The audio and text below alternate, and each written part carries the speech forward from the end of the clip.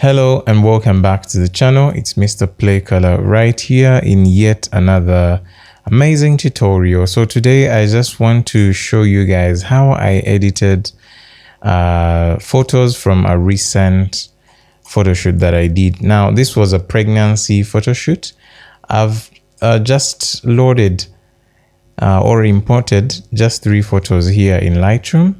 And I want to show you guys how I can quickly transform them to, give them that nice summer vibe kind of look. Yeah, so we are going to edit together and just enjoy and follow through. Yeah. Okay, so as you can see here, I shot, I used the Canon EOS R8 and I used the 85mm f1.8 from Yongnuo. So these are basically the light settings that I shot with ISO 100, f2.2 for this particular photo, and 500th of a second. Okay, yeah, this was a natural light photo and there's no flash whatsoever. Nor bouncing of any kind of light. It's just natural light. It was about 6 p.m. Yeah, that we usually call that golden hour. This is like the best time to actually take photos because then you get that natural golden look from the photos. Yeah, this was okay, let me not talk too much. So the first thing I would do here is try and correct the light. I'm pretty happy with how this photo turned out, but I could go ahead and just do some minor adjustments. So for example, lifting the shadows just a tiny bit, and then dialing down on the highlights just a bit. Let's see what happens when I bring down the whites. Sometimes I actually like to lift the whites just so I can get a pop in the photo, but for this case we'll just dial down the whites just a tiny bit. Yeah, so far we are not so bad. I feel like I want to lift maybe my exposure just a tiny bit, yeah. And then we'll proceed to the tone curve. So with the tone curve, there are actually two parameters. There's this parametric curve, and then there's also the normal point curve. So I'm just going to create a point here, and then I'll drag it down. I just want to give the photo a little bit of contrast, not too much. Oh, sorry about that. Let me just reset this. Okay, so a mild sort of S-curve, and then I'm going to bring this just a tiny bit just so I get a little bit of a matte look into the shadows. So if we turn off the curve on and off, you can see the difference that it makes. Okay, yeah, the next thing I'm going to do is go here to the HSL panel, and then I'm going to play with the hue, saturation, and the luminance. So for the hue, remember our goal is to actually have this photo look a little bit, golden, and so I'm going to get to the red channel and I will dial it towards the orange. That usually helps to make the tones more, if the skin has a lot of magenta, you just dial, let me just put it around 10, and then the orange, I'm going to slide it a little bit towards the yellow. I think around +4 is okay. Sorry, it's good to just compare the before and after just so you get. Of course, it doesn't look like there's a drastic change, but we keep on building slowly. So I'm going to come here onto the saturation, and I'm going to just dial down the oranges just a little bit, because I don't want the skin to become too, you know, too saturated. Yeah, so I'll just dial down, and I will also dial down the reds just a little bit, maybe like -13. There is okay.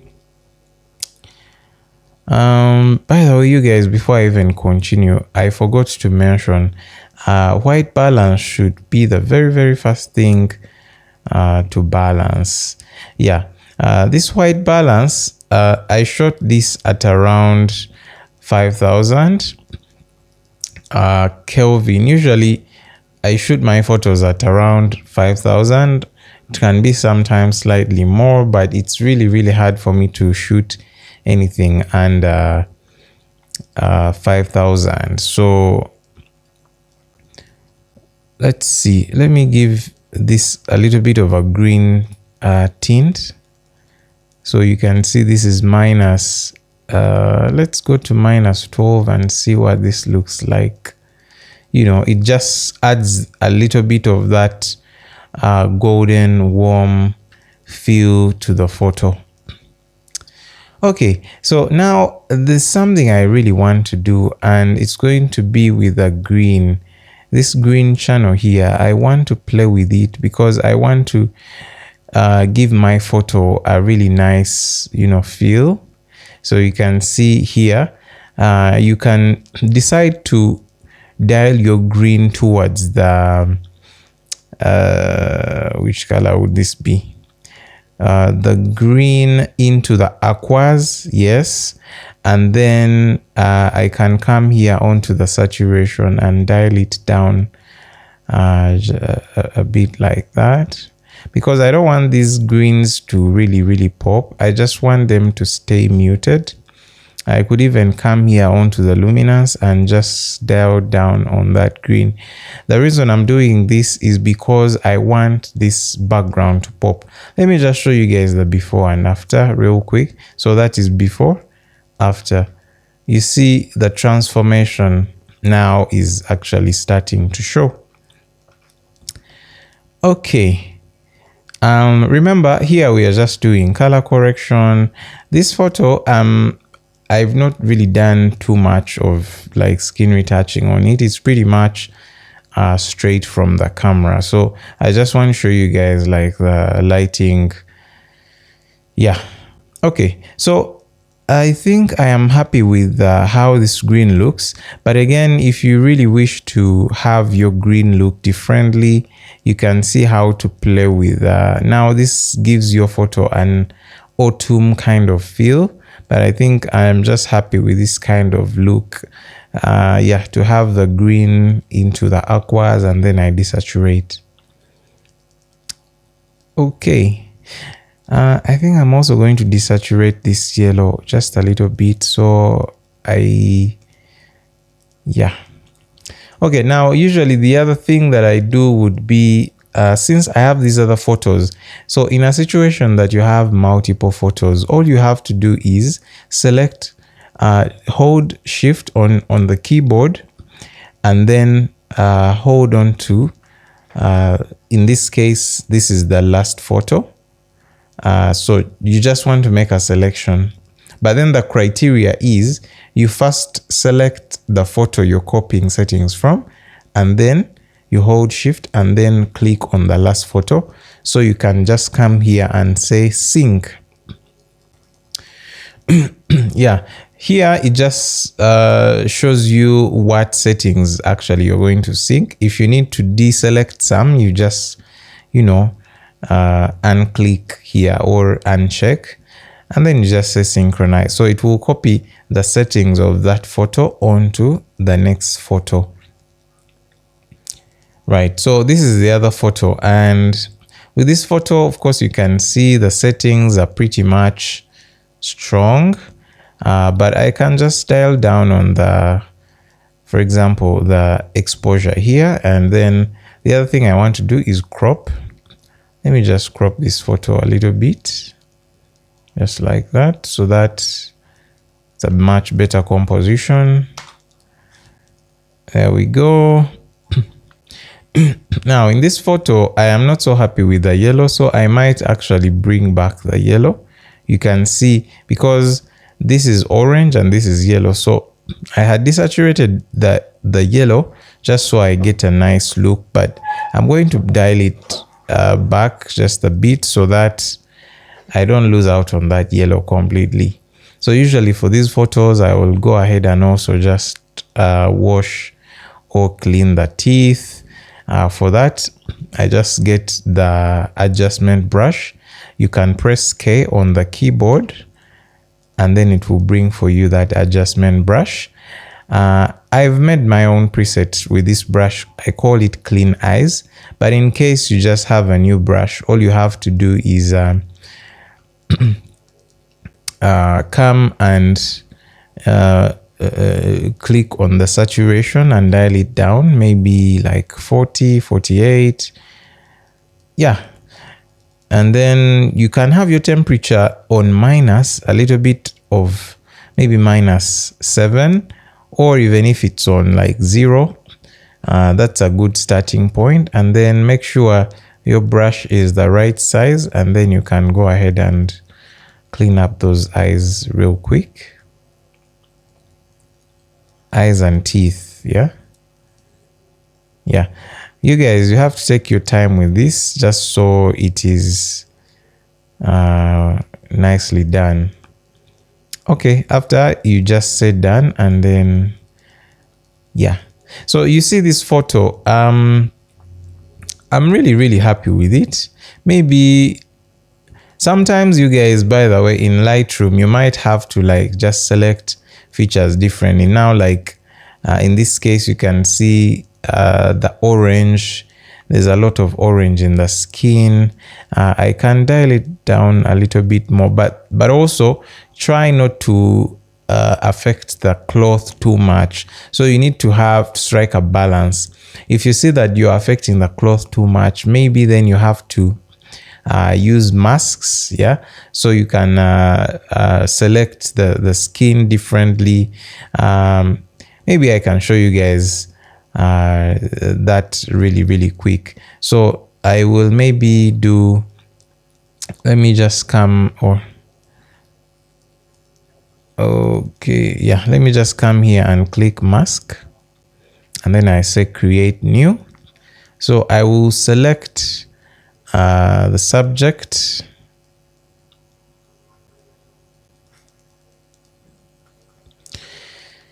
Yeah, so you say select subject. Of course, here it's selecting you know, the skin, the face and everything, the cloth.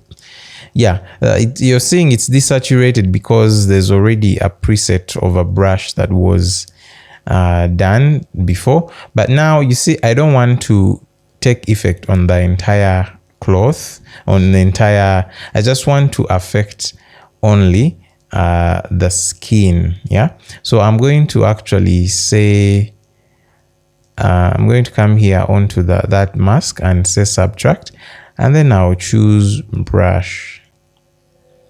Okay, so with this brush, I'm just going to you see what I'm doing? I am subtracting the cloth. It doesn't have to be an exactly perfect selection. It can be, you know, a rough kind of yeah, you can reduce the brush size to at least the size that is reasonable. Yeah, so after I've done the subtracting, then I can actually have an actual effect onto like maybe saturation. You can see you can increase it or you can dial it down. So basically that's what it does. Yeah, you can just take this overlay off. So you guys, you can see the difference that it makes. Yeah, but in this case, I'm really happy with this, so I'm not really going to actually I was just showing you guys how to. Okay, and then this is the final photo, as you can see.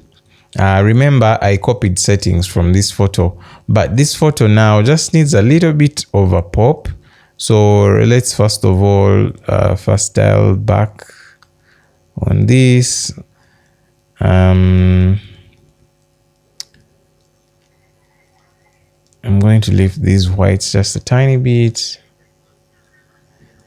and then we are going to clean up these eyes with a brush,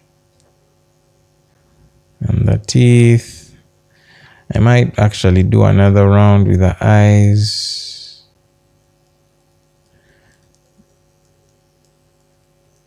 Yeah.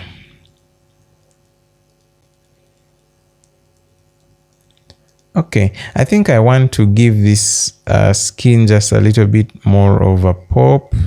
So I'm going to bring back on this, and then I think I'll also adjust, because here the time we were almost coming to 7, so that's why you see the warmth has reduced.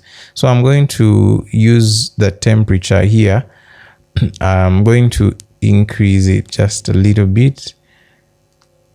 I think up to like 10 is a happy place. You can see the transformation with this photo, right? So this is the before and this is the after. You can see the difference. Let me just zoom this out. Before, after, before, after. Those were pretty simple steps, guys, right? So this was the first photo that we did, and the second one, and the third one. These are like quick edits, you guys. Yeah, these are really quick edits. Yeah, so in case you missed out on the other video of how I actually did this photo shoot, kindly check it out. I'm going to leave it in the description, and also I'll share a card with you at the end of this video. So thank you so much. If you have any questions, please let me know. And yeah, thank you so much for watching. I'll be seeing you guys in the next video. Bye.